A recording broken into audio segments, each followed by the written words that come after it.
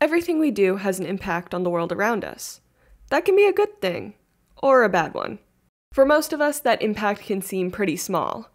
If you throw an empty can on the ground instead of in the recycling bin, your local park will still be pretty clean. Those actions can add up, though. What if everyone you know decides to start throwing their trash on the ground too? Or a nearby factory decides to dump all of their trash there?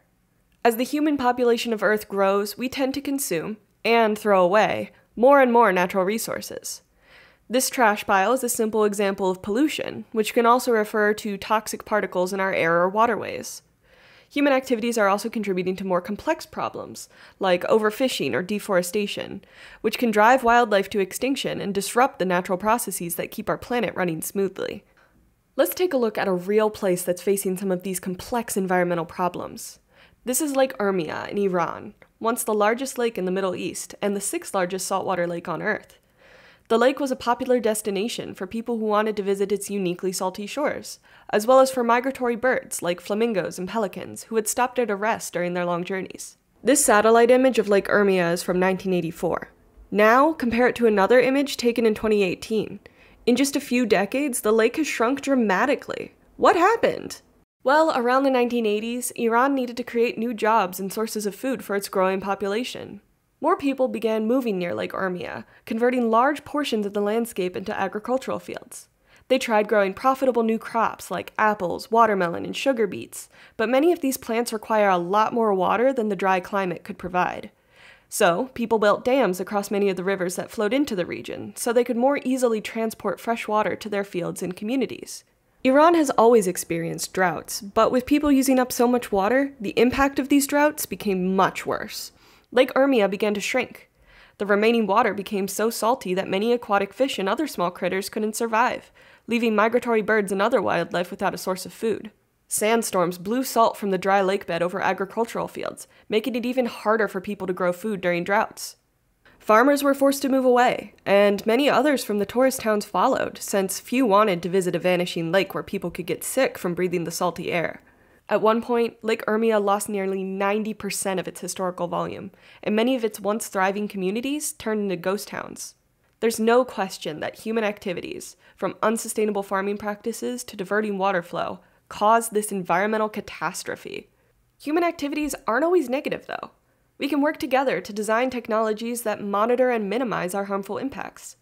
Since environmental problems are often so complex, we need to consider a lot of different things to create sustainable solutions. What does scientific research tell us about this place and how it's changing? What are the needs, desires, and values of the people affected by this problem, both as individuals and as a society? Are there any constraints or challenges that could prevent us from taking action? Despite economic and political constraints, many Iranians support efforts to save Lake Urmia, which has encouraged leaders to provide more funding and other restoration resources. Key parts of the ecosystem are now protected by reserves or national parks. Researchers have introduced new farming practices to the region, such as planting less thirsty pomegranate trees or watering crops at night to prevent evaporation. This has allowed farmers to save water while still producing enough food. Finally, engineers have been building new technologies that transfer water from surrounding areas into the lake. Even with all of these changes, the problems plaguing Lake Urmia aren't completely fixed yet. Wildlife habitats still need to be restored so aquatic species can survive and migratory birds can fuel up for their long journeys. Water levels are still too low to attract many tourists, and salt from the exposed lakebed can still harm people's health when kicked up during sandstorms. People are worried that transferring water into Lake Urmia from nearby regions may cause even more widespread water shortages. Their needs and concerns need to be addressed for decisions to work properly in the long term.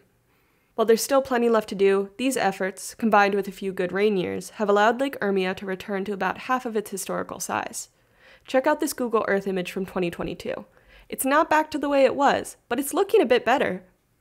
Lake Urmia isn't the only lake on Earth that's under threat from human activities. For example, the Great Salt Lake in the United States is also shrinking for very similar reasons. Shared challenges can provide opportunities for people to share solutions.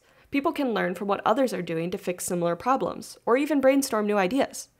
For example, researchers from Iran and the United States have started working together to compare conservation activities on both of their salt lakes, even though they're half a world apart. While human action often has a negative impact on the planet, we have the power to spark positive change too. If you feel like your actions alone are too small to make a difference against a big problem, whether it's a shrinking lake or a giant pile of garbage in your neighborhood, there's usually a few other concerned citizens that would be happy to help find a solution.